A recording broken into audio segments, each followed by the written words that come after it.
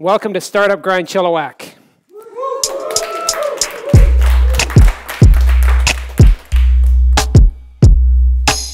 So Startup Grind is a global movement. There are now over 600 chapters.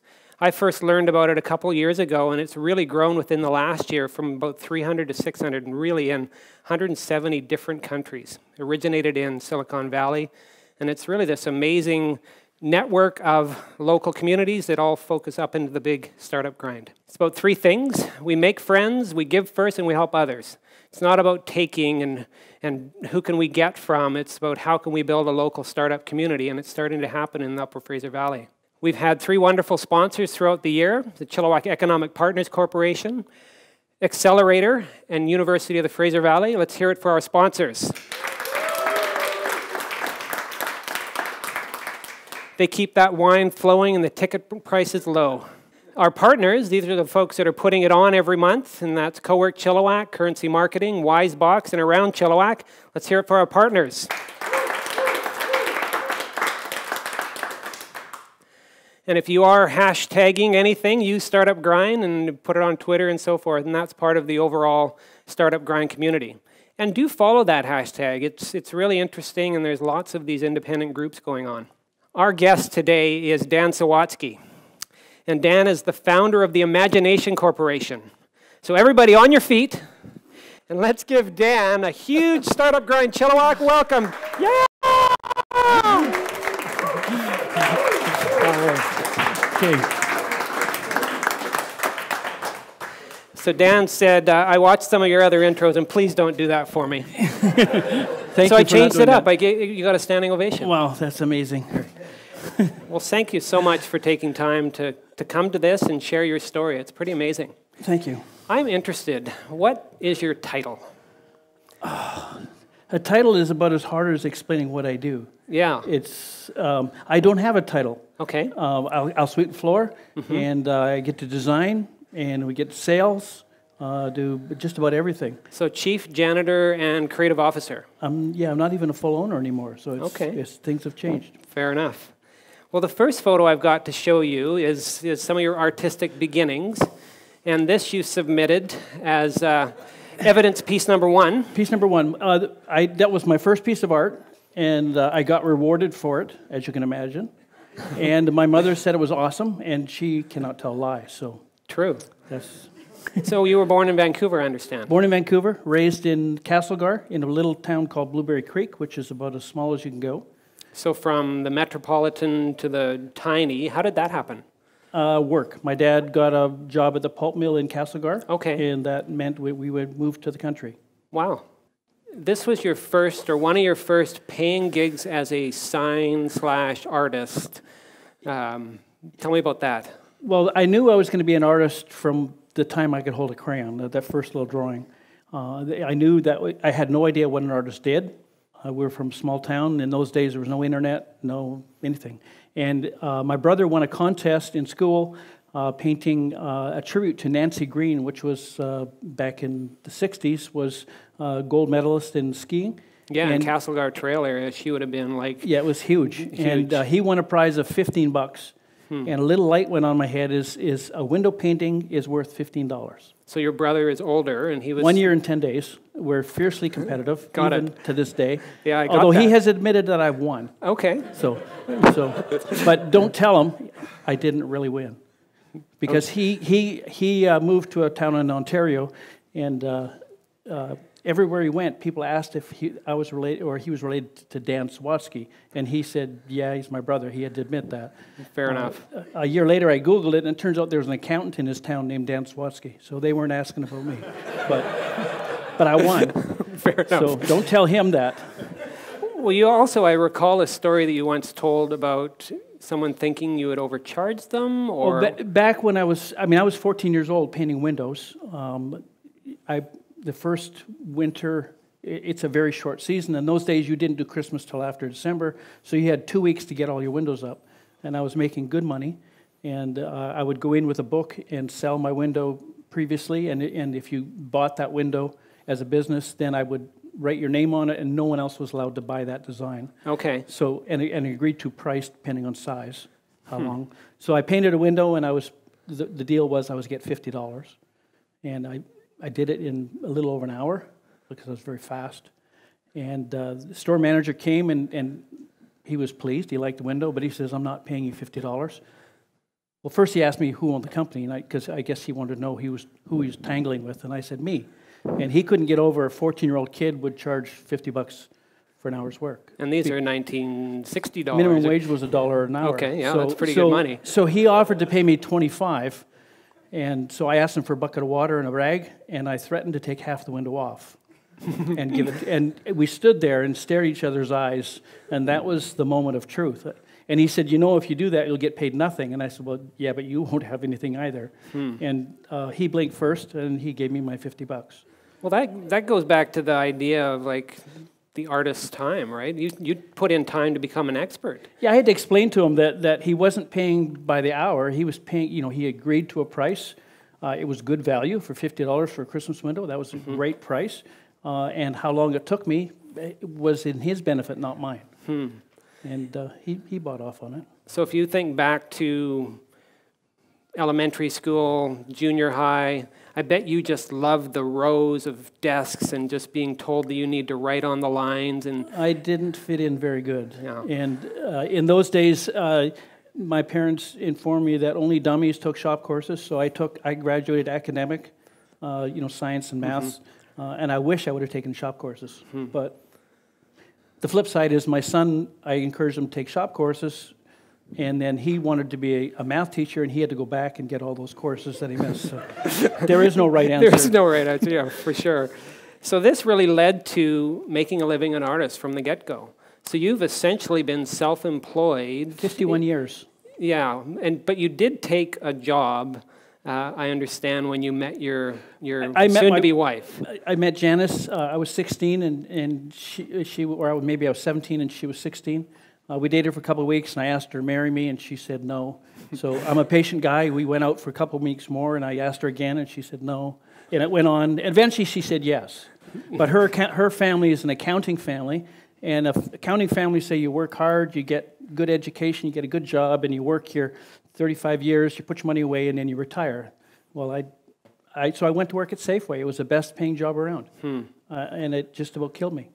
And so you put on the union hat and did your time? I wasn't very good at that, but I worked hard. And about 3 years in, I decided that went to my family, and I said, look, I'm making good money. I have good benefits. I have good, pension. If I can do the same on my own, then I'm going to jump. And they went, sure, because what was the chances of that?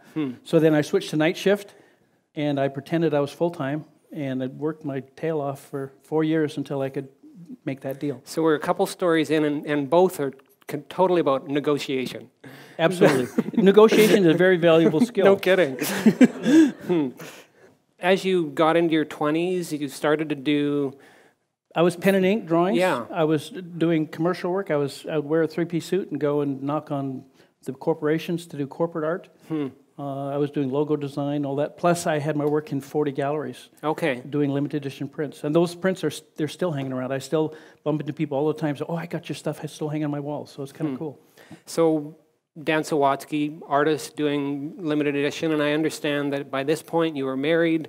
And it was the corporation of Dan and yeah, my wife and I were partners right from the get-go. And Janice's job was to corral the artist and monetize what you were doing in some way? And make the money stretch till next time She would send me out and say, don't come home till you make $1,000 because the mortgage was due. Okay. And so I would go to Vancouver and hit all my galleries up, and I always made it. And you were doing your own framing and we had a frame everything. shop in the basement. We'd do art shows in the house. That was in Abbotsford. Wow. So, and built a gallery in the house. And looking back at your career, it's always been these phases. Okay, I'm going to do this thing for 5-10 years. I promised Janice I'm going to do it forever. Okay. But I have about a 5 or 10 year attention span where I've sort of been there, done that, time to turn a page, and I've driven her crazy. I mean, thank goodness. She's still with me after 45 years. She's a good lady. So you went from pen and ink drawings and then to limited edition prints to then going huge scale. How did that happen to jump into murals? I did an art show, and a fellow from Chemainus, a guy named Carl Schutz, he got this brainwave to do murals, historical murals, telling the town's history on the walls. And he came to an art show that I did it was at Nat Bailey Stadium, one of the worst art shows I ever did. But you never know what's going to come out of it. And so he came to my table and he said, "Can you paint a mural?" And I said, "Absolutely." Never paint a mural, but that's a small point. Right. And so I went to Chemainus. I did my first mural, and I fell in love with the town. And I said, "Let's move there." And so that describe how your technique of doing a mural. Did you mock it up small and then project it on the wall? You do a small drawing, and you project it on the wall. You cheat like crazy. Okay. I don't think it's cheating because you did the original drawing. It's just a way of getting it up there. Or some people grid it and paint. Go for it. I'm trying to make a living. So we moved to Chemainus eventually, and people came to Chemainus as I knew they would. There was up to 400,000 people a year coming there from all over the world, and they want to take that home. How many folks have seen the murals in Chemainus? Quite a few. How many knew that one person did a lot of them? I did 7 there, so yeah. And overall, I think you did well over 100 murals in 125, in this career. Right? In that career, yeah. And what span of time was that? Over 10 years. I was doing up to 14 a year. And all over North America? All over North America. I did, and even one in the embassy in Japan. Wow. So it was a temporary one. And this was probably pre-internet. Pre-internet. And how were you getting the word out that I'm a mural painter? No matter what world you're in, it's a small world, and people network. And so someone from a community would hear about Chemainus, come there. A lot of people who just love their town, and they first question, who did them? And I knew everybody in town. It's a small town. And so they'd say, well, that guy over there. So I purposely lived downtown, and we'd get a knock on the door, and I'd say, well, let me take you for a tour, and build up the confidence. And then they'd say, okay, I'll make you a deal. I'll come to your town. I'll promote the murals with you. We'll do a limited edition print, which I already had that technology down pat. Okay. And then we'll help you fundraise, and then you pay me the money to paint the mural. Okay, interesting. So it was. So this limited edition would be done beforehand, and you would come in and fundraise. Yeah, so they're splitting the cost and creating a great piece of art for their community. Yeah, they'd pay me for the print, and then when they sold enough prints to finance the mural, they'd bring me back. Okay. And you would load up the trailer and head down, or we traveled as a family. We had a little 19-foot trailer and a little Jimmy, and we'd travel every summer. We'd go out and paint murals. Wow. It was the kids grew up on the road. So time frame in your life, was this like your 30s or? Yeah, I painted the mural in Chemainus when I was 28, so it was through my 30s. So you, at this point, were always selling it to old skeptical guys that were wondering why was this costing so much, and or how'd you got beyond that? No, I believe that as people we can rise to the top of our game, and I was definitely at the top of my game in terms of what I was asking. I was asking a lot, but I also provided a way to make it possible. And I could public speak. We could, jazz up the town. It was fun. Cool. Well, the next phase is somehow going from living on a ladder, gridding out these large-scale things, to theme signs and environments, which has really been the thread up until now. Signs have gone through my entire career. I've always done signs. In Chemainus, I did hundreds of signs, did building design and stuff. And I've always maintained that a sign, my definition of sign is not normal. I see a sign as anything that draws attention to a customer's product, service, or business. And the more different it is from normal, the more effective it can be, as long as it fits within what's allowed. So you must have bristled when the first Gerber vinyl cutters came out and Helvetica letters, stickers were coming out. Doesn't matter to me in the least. Okay. I don't do vinyl. No, I know, but when you saw that kind of the proliferation of the sameness. No, there's a certain, I'm looking for 1% of the market. Right. And that 1% will be there no matter what. The people who want something different, who want to stand out from their crowd, stand out from their neighbors, and understand that that's not an inexpensive way to go. But an inexpensive or a very expensive sign is not a bad thing if it pays its own way. It's like when I did murals. I was higher priced than a lot of people, but because I could justify it and provide a way to pay for it, it was a bargain. And you mentioned your brother, and I think he played a role in your shift to theme signs. Yeah, my brother and I have always tag teamed. He worked at Safeway, I worked at Safeway. I was the first guy to quit. Then he quit. Then I was doing murals. He went into murals. On one of his mural tour, he saw them building a mini golf. He was doing a mural in a theme park or something, and he saw mini golf and went, I can do that. So when you build a mini golf, it's a complex thing. You have to, there's the groundwork, there's the contractors, there's the, all that stuff, the carpets and the electrical, and then there's the theme part. Right. And it was hard to do all of it because he didn't like to employ a lot of people. So he would bring me on as a contractor to do, and I'd take the fun part. Absolutely. How's your putting? Horrible. Horrible? Horrible. I have no depth perception. I'm not good at that. I love the game. Yeah. But at Giga Ridge, when we owned that, I could do very well there. Yeah. But I knew it. I built practice, right? Yeah. You knew the bends and the curls and the... Well, yeah, for sure. There is a trick shot. And this is you, and I want to play this. This is a short video that kind of captures the essence of what you're doing now, even though this jumps into the future. But I think it'll... Because when I put on my emails to you guys that he does signs in themed environments, it doesn't totally communicate the imagination, the creativity. I can't explain what I know. So this will do a good job. So many people in life don't do what they love. I set out very early in my life to do something that I absolutely love to do. We're a family company, and we build what we love all day long.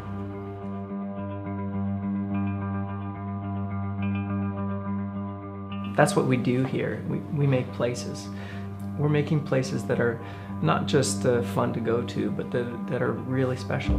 Places that create memories for people. And that's really something magical. When we're building something, we always say that if people aren't stopping and taking pictures of what we're doing before we're finished, we haven't done our jobs right.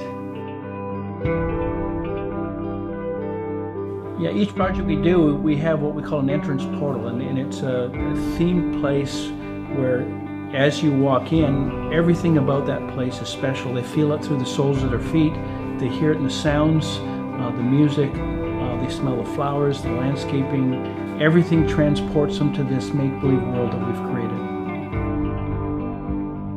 Our company's called Sawatzky's Imagination Corporation. And my definition of that is Sawatzky's, obviously we're a family company. Imagination, think of it. And then the corporation is a group of people doing that.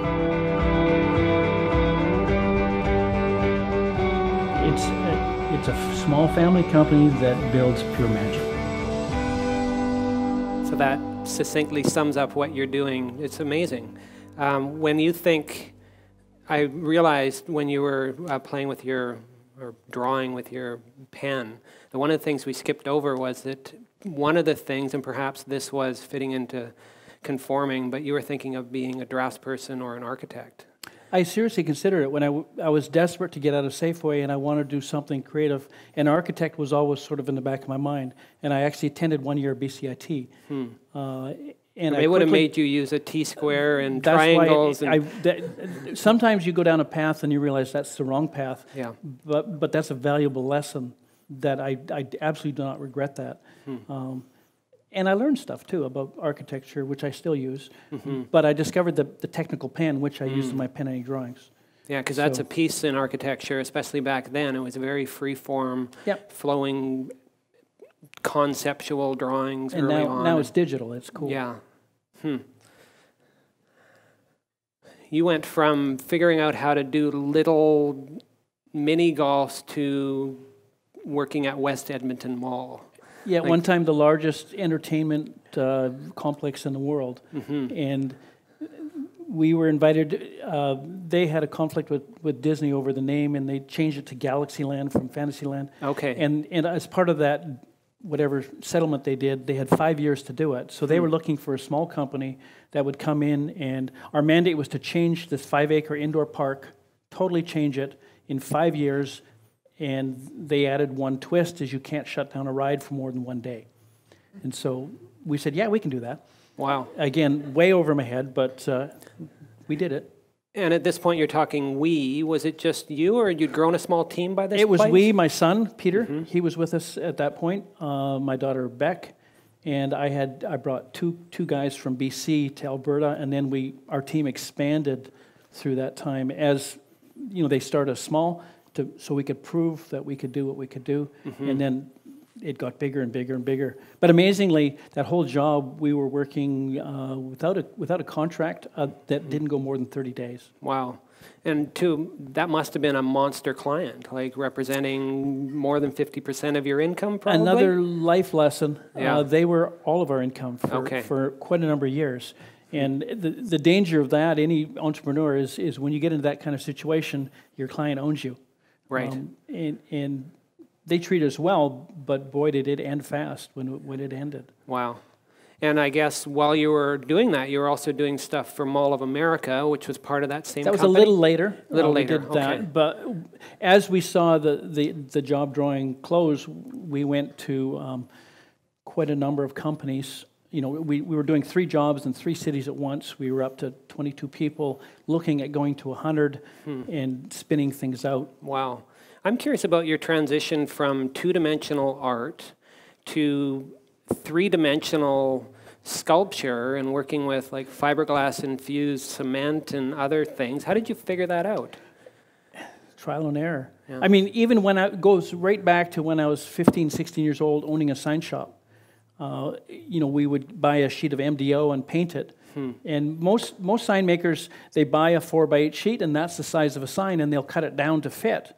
But everything runs through the table saw, everything's square. Right. Where we would, you know, if I can cut something out with a jigsaw, take my scraps and laminate it up to become layers, I can charge extra for that. My material costs have not increased, and it separates me from everybody else. So it's a matter of thinking differently. Right, and that goes right back to I was 16 years old. And tell me about the serendipitous pause on Splash Mountain. We were asked to do a job in Chemainus, a big entrance arch, and it was the first fiberglass reinforced concrete. I knew what it was, but that's all I knew. And so we were asked to do this huge, it was about 100 feet wide and 35 feet tall or something like that. And I said, absolutely. And he said, you got 30 days to do it. We're waiting for a structure. And the 30 days didn't start for a couple of weeks. So there's only one thing I could do, and that's go to Disneyland. And hoping I could find the answers there. And Splash Mountain had just opened, and we're chugging up the hill, and wouldn't know it that the ride stopped just before we went over the top. And I was praying that it would stay broken. Everyone else on the ride was praying that it would go again. And as luck would have it, it was broken, so they had to walk us out. And so I made sure I was the last guy to get out of the car. And my camera kept going off all the way out the ride. And I recorded everything I need to. I learned more in those 5 minutes than I've ever learned since. And my wife jokingly, she says, what did you throw? But I didn't throw anything. It was pure coincidence. Yeah, for sure. And just the joy in these photographs that you'd sent, I mean, this is your happy place, right? Well, I mean, you think about the ridiculousness of it. I get to do 3-dimensional cartoons and sell them worldwide. I mean, it's ridiculous, but it shows how anything is possible if you put your mind to it. I mean, if you can make your living doing that, everything else is pretty easy, I think. I mean, I know a lot of artists who starve because they can't put that together. I mean, I was blessed with a wife, Janice, who is very good at books and a very hard partner in terms of I have to sell stuff to her. I have to, you know, I get this brilliant idea to buy a piece of equipment, and her first answer is, "Are you kidding me?" No, and then it's well, show me, and then it's maybe, and then it's prove it. And at that point, it's a done deal. So, but she makes me not just run out and buy something, but instead prove the business case. And during all of this time, like when you were doing West Edmonton Mall, did you have a workshop at the mall, or were you kind of working out of trailers? Or they would set us up in a store that was vacant. Okay. And so we were always moving, right, and hopefully close to our job. But sometimes we were a mile from where our shop was. Wow. And we'd roll these carts through the mall, and we had rules. We weren't allowed to run. And we weren't allowed to jump over small kids, and there was a bunch of other rules. So what? So after all of this time, you started to put down roots. And yeah, we came out of West Edmonton Mall. We'd done a great business for 3 wonderful years of books that the bank would basically borrow me whatever I needed for any crazy project I can imagine. And so it was a magic window because they don't look forward. They don't ask you what you got coming. They said, show us 3 years. And so I had 3 great years. So we had this idea of building Giggle Ridge. And so we, I was a bit frustrated by people who would go 70, 80% of the way, but nobody would do it my way totally. And so Giggle Ridge made perfect sense to me for a couple of reasons. One was it was a good business. I was firmly, adamantly believed that, and Janice did too. And secondly is I wanted to build a showcase that took us to world class. And so that was sort of, and it did both those with incredibly. I think that's a constant arc for many commercial artists, is you end up doing client work and kind of agreeing to things that don't necessarily reach your vision, but then slowly but surely you build up confidence to the point where, screw the client, I'm going to do my own thing. Is that sort of the arc? You have to believe in yourself and trust yourself that you're doing the right thing. That most artists, they have that little lingering self-doubt. Well, if they don't buy this, I can't make this month's rent, and therefore they will take less just to get anything. Right. Where we've not taken, I've said no to a lot of stuff that drove my wife crazy with worry because, but trust me, this is going to work. So Giggle Ridge, it's on leased land, and from the outset, you're watching this thing go up, and people are thinking, boy, is he over-investing in this thing. And everybody told me I was crazy. Yeah. And we had to do it in 100 days. Wow. And we did it. 100 days so you could meet the season to get some revenue going, essentially? Yeah, and 100, I would try to do it in 80 days, but we did it in 100 days, which opened us in July, which was too late, but you did what you did. Right. But it was world class. It was one of the best mini golfs in the world. And you ran that as a family business for 14 years. 14 years. And another, again, lesson is be careful what you wish for, because that was a business that took every summer away from us, and it split my attention span. I had to worry about Giggle Ridge, and I had to, I still wanted to create. It's more fun to create than to run. And then you found some property in Yarrow that you fell in love with, I believe. Yes, we fell in love with Yarrow, and it's the ideal thing. I get to live in a small town, population 1,500. I can walk to get pizza and gas and insurance and just about everything there. And yet the farmers' fields are adjoining my property. And so you sold Giggle Ridge to the owner of the water park. Yep. And he said, go crazy. We're going to invest more money. You acquired a bit more land. He had deep pockets. We had tried to expand Giggle Ridge. It was beyond our pay grade. Yeah. He had deep pockets, and he trusted us to fulfill his vision and our vision. And I made him a promise. I gave him a price, and I basically said, I will build this as if it was my own. And we put in far more, and he was very generous to us at the end. But he's a good businessman. How many of you have seen what is now Cultus Lake Amusement Park? Yeah. Quite a few of you. This is a terrific overview video. I think it was for an award entry, but I'm going to play that and get a real feel for just how complex this project is. Yeah. When I think of going from limited edition prints to this, it's just he wanted 7 attractions on that property, and we managed to fit 14 by playing with the right envelopes and really, and yet it doesn't feel crowded. It's a great little park. I can't believe it's here.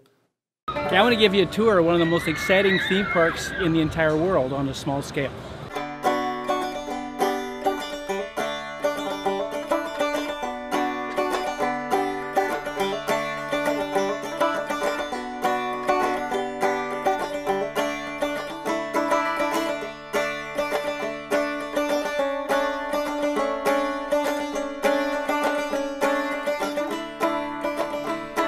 15 years ago, we built Giggle Ridge Adventure Golf, an attraction we were exceptionally proud of, and we operated it for 15 years, and then we sold it. And the new owners were determined to take this wonderful little park and expand it into an amusement park and carry that same theme throughout. And we were going to expand this flat level land into something magical and enchanting.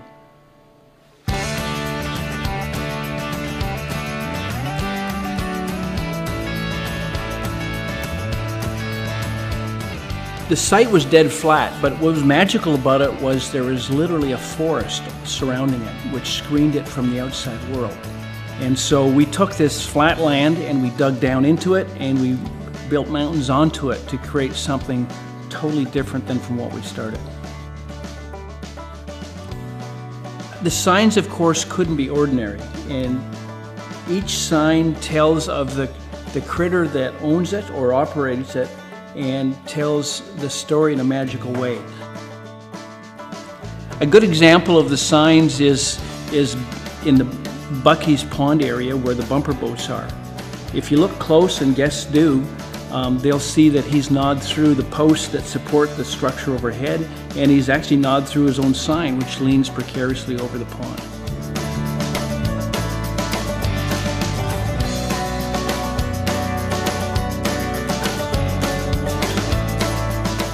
What makes this park so different from every other one is because we had such a small footprint to work with, we've actually overlapped the ride envelopes and stacked the rides one on top of another.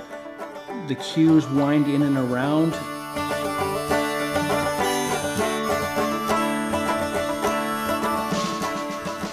The Wilderness Park is a quiet, almost oasis for younger kids and families. I guess young kids and those still young at heart. All kinds of adventure awaits there. There's even 130 feet of caves hidden underneath the walkway. Guests who enter the park have no idea there's kids playing underneath them. This park is tight in every respect, and yet it feels anything but that.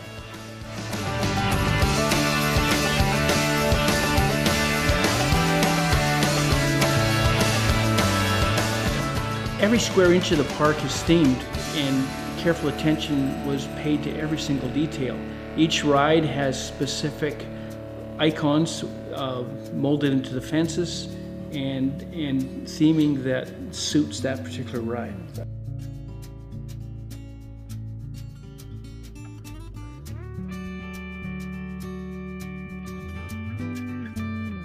The project was a collaboration between the owners and his team and Sawatzky's Imagination Corporation. It took a great deal of cooperation and teamwork to pull it off.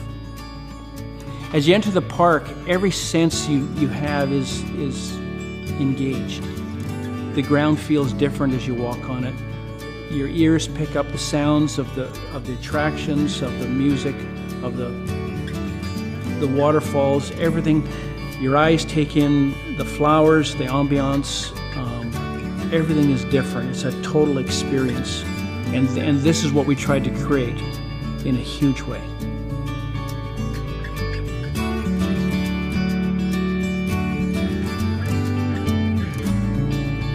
Nothing about Cultus Lake Adventure Park is ordinary. Everything is magical.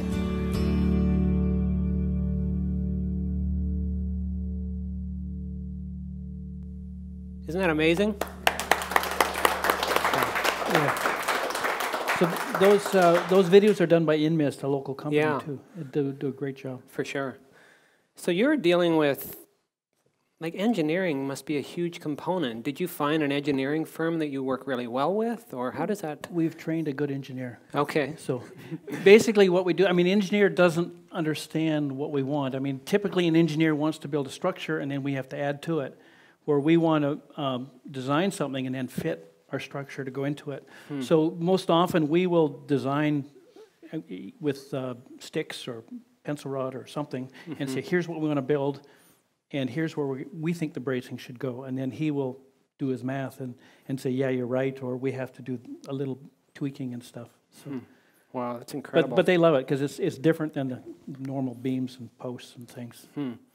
So this phase, transitioning away from Giggle Ridge to now working back on this project, but then the dream of creating your own workshop, I think you had for many, many years. So this is where you work out of now. Right from the start, we've always been home-based. That family is so critical to me. I want to look out of the window in my studio and see my kids playing when they were younger, now my grandkids. And so that was key. I want a workspace where we have room, and we thought we built this massive workshop, which turned out to be not true. Especially we've added crazy equipment and stuff, but it will make it do. But it's made us smart because everything we build is on wheels during the construction phase, so our shop gets rearranged twice a week. And I imagine it's got some constraints, right? The size of your team and Yep. what you can take on. But that fits in our magic number of 7 employees. Right. And that keeps my head on straight. Yeah. It means I don't have to do every task, but, you know, it works. Yeah, I think that's the perfect size of company. My company grew to 15 people, and I said, and shrunk it back down, right? You got to be careful what you wish for. I mean, Yeah. if you want to be that and have 1,000 employees, go for it. But chances are you're not going to be doing what you start out doing. You're going to be Your doing role has to change. a very right? different job. Yeah, and if you're as consciously selective about what you're doing, and you are. Yeah, I mean, today I designed, I drove the forklift and loaded some stuff. I, ran the CNC router. Yeah, I welded a little bit, I sculpted a little bit. I mean, that's a perfect day for me. And I, our team is so good. I just say, go do that. That's awesome. So when you're now looking at projects, I love your 6-question test, and I'm going to walk you through these, and you explain what these mean to you and your company. Okay, we've actually bored it down to 5 now. Okay. But let's go with the 6. Yeah, let's see which one of these is outdated. So number 1, does it excite us? Is this going to keep me up at night? Is this going to make me, when I'm supposed to be watching a movie with my wife, do I sneak out my sketchbook and start sketching? Is it going to keep me awake at night, thinking, solving these complex problems that we create? Is it going to excite my team? Are they going to say, "Oh, cool"? It's a motivator. So this is a discussion with your whole team when a we interview a client. Opportunity comes your way. They present us with an opportunity, and then we say, "We'll get back to you." We don't say yes then. Right. And then we go back. Generally, it's Peter and myself and Beck, and sometimes some of our staff who are great, and say, "What do you think of this one?" So, and if it's exciting, okay, they've passed the first of 6 critical steps. Got it. And we need 5 yeses or 6 yeses. Right. If there's a no, it's gone. Number 2, will it be fun? Will it be fun? I mean, I believe in having fun. Does it make me laugh? Is it the stupidest thing we've ever done? That's we want it. We want that. And it was, oh yeah, that's fine. You're successful now. You can do that. No, we've done this from the start. I didn't quite have it down this tight, but I mean, people when we're you get a bit of a strip where you're a bit lean, right? And someone would drive out the driveway, and Janice saw them going by the house because their shop's at the back. Yeah, and they'd be there for 20 minutes and they'd leave, and my phone would ring, and not our customer. She'd say, "What do you mean not our customer? They'll buy something." It's not my customer, because the last thing I want to do is get busy at something and then have to turn down a good one. So we asked, we're adamant about those questions. Number 3, will it build our reputation? Yeah, is it good for me? Is it going to raise my bar? Is it going to make people want us more? Is it, because every project has to raise the bar. We won't go back in yesterday's groove. It creates some headaches for us, and it challenges. But I think as human beings, we need to be challenged, not doing the same job day after day. So every job has to do that.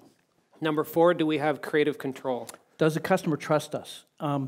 We're an award-winning company. We've got shelves of awards, which awards won't buy you a cup of coffee, but it's nice to be recognized by your peers. But we are among the best in the world, not the biggest. We're a small company, and we intend to remain that way. So the customer has to trust us. You came to me because you like my work. Let me do my work. It's a bit arrogant, but it's a filter. We're adamant. Yeah. Do we have time? In our shop, we don't work overtime. Family's too important. Life is too important. And I think 40 hours of work is plenty. And same with my staff. They have lives. We have a pretty good system. We want everyone to have, their lives are important too. So we don't, if a job is due, and I say it's due in 8 weeks, I can do it in 5. Because something's going to go wrong. Something's going to go haywire. We're going to get a better idea, Right. It's all got to be priced in at the front so that we can come out the back and do okay. So do we have time? I mean, right now we're booked until April. So if you come to me and you need a job in 2 weeks, you just gave me a no. Yeah. And sorry, I'll give you a name of somebody if I can. Chances are I can't. But or take a number. And it takes a deposit to get on my list. Like if you want to book in May now, you got to put a deposit now to book that time. And number 6, I noticed will we make money was not the first criteria. The horse is before the cart. Okay. Or is the other way around? But it's not my first question, because most people, that's their first question. Will we make money? Yeah. Yes, take the job. And in the process, the customer's driving them instead of them driving the business. So that's the last question we ask. So looking at these 6, which one have you eliminated? The first 2 have been combined because they're almost the same. Got it. So does it Because excite us? I could never remember the 6th one, so we just... And will it be fun? I can see that. I'll let you slide on that. Yeah, okay. Five fits a handful. 5, that's where we're down to now. Perfect. This comes from my TED Talk. That's where... Yeah. Yeah. Dan and I both spoke at the inaugural TEDx Chilliwack in 2016. That was challenging. His talk was much better than mine, and I think you got a standing ovation. fair enough. I don't know that I did. Well, the chairs were so uncomfortable they had to get up. I was the last speaker. I think everybody just wanted to go home at that point. That's true. Anyways, so I want to talk about inspiration, because clearly there is so many things that are so different about your work, and you're constantly on the lookout. Tell me about this. This is in your studio. I think if you want to be a creative person, you have to plug your head full of ideas. And it doesn't mean you copy what you see, but if you can provide 50 different ways to do something, and then you can take a little bit here and a little bit here and a little bit here, you're creating something that will pass for original. We'll put it that way. And I imagine early on, your work was probably a little bit more derivative than original, could you say? You could certainly tell who I was influenced by. Okay. Speaking of influences, were you ever tried to be recruited by some of the big guys at all? Disney chased me for a while. I was privileged to have a tour of Imagineering, and it was facilitated by Vice President Tony Baxter, a real nice guy. And he took me out on his balcony, and there's like 1,000 guys working there. The most creative team in the world, without a doubt. And he looked and he says, any desk is yours. And I declined him. I was probably one of the few guys in the world that didn't want to work in Imagineering. I would love to work there for a season, maybe 4 weeks, just enough to grab all the good stuff. Take enough pictures. Yeah. but I don't think I could fit in that corporate thing. Yeah. And so he actually, every time I was down that area, I'd bump into somebody that knew him and say, Tony still wants you. So thank you, but no thank you. So books are important. Yeah. This is us doing research at Splash Mountain. Yeah, you do field trips every year, don't you? Business expense. Okay. And I always, like my granddaughter Phoebe is there, my daughter's there, because if I can look at a park, she will see things that I don't, because she's a different person and a younger, different perspective and different age. She was 11 then, and so we get to write that off too. And I listen carefully. What is she like? What is not like? What appeals to her? What's exciting? What's not? Because something I think is really cool, she'd go, Have you found that your ability to do thrill rides has gone down as you've aged at all, or are you still like on the edge of your seat? I wouldn't go do the elevator at Okay. That if it has a story to it, Disney does it well. And right. They're called family rides. Yeah. No, there's nothing there I won't go on. Speaking of not family ride, we went on a family vacation this year to New York, and a destination my son wanted to go to was Coney Island, and they have the original Cyclone wooden roller coaster. Bone shaker. Yeah, that did me in, I tell you. I knew that I was beyond a certain age. No, I would go on it in a flash. Yeah. I went on it once. That was fine. Once would probably be enough. Yeah. Even at Cultus Lake, the what's the one that does the loop? Loop? Yeah, we went on that. I mean, they put it together, and then no one's ever ridden on it. I did that one twice, and he's the guy who's going to certify it says, "Go ahead," and he puts us on it and does. Yep, it's good. Yeah, my kids both, I think, at 12 or 13 years old, they did it like 20 times. Have you been on it? Yeah, enough. I'm good. I'm good. I'm good. I'm too. out. I'm good. Yeah, fair enough. Sorry, back to the program. So personal projects. So many of these things you've commercialized. They've become portfolio pieces. They're your calling cards, and you've really taken that to heart. What a grandpa would do this? Like, this is Every amazing. grandpa should have electric train. Yeah. Okay? Mine's just big. Yeah. Now, anyone that wants a train in their yard is crazy. Like, certifiably crazy. Or they have too much money. And I'm not crazy. I'm good. But you have too much money? But I don't have too much Okay, money. fair enough. But I mean, in that case, and I think it's a lesson for all of us, is I went down to a local fabrication shop and went through a scrap bin and got 3 pieces of steel. And he said $20. So I can afford $20. I have time to weld 3 pieces of steel. And you do that over a course of years, Right. and I have a railroad around my yard. I'm the coolest grandpa in the world. No kidding. Yeah, that's only one of them, one of the toys. So that's the personal project in your realm. For any grandpa, that's a huge one.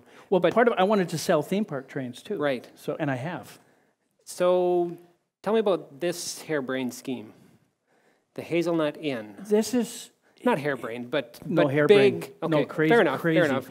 This proves that what I have is genetically passed on. This is actually my son's project, Peter. Peter and Haley got married 6 years ago.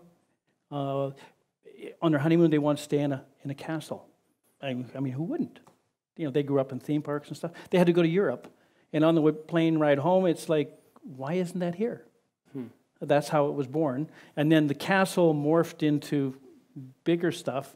It was started as a B&B, and it, you know, then they went to, a year later, they went to Lord of the Rings, that movie set in Hobbiton. Right. And again, you open the door, and it's this deep. You can't stay there.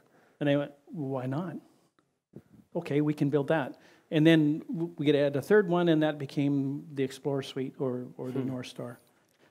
So this is actually a scale model. I saw it on your desk last week. It's about this big. it's 4 feet long. That's where we solved all the problems. How do Right. you fit all that in? Because you needed to go to the city of Chilliwack and plunk it down on the Here's what I planning want a table building and permit say, for. I'm And they go, gonna oh, build a- sure, here Yeah. you go. Yeah. No. $100,000 of engineering solved all that stuff. Wow. So, because even the fire department came and did a tour through a couple weeks ago.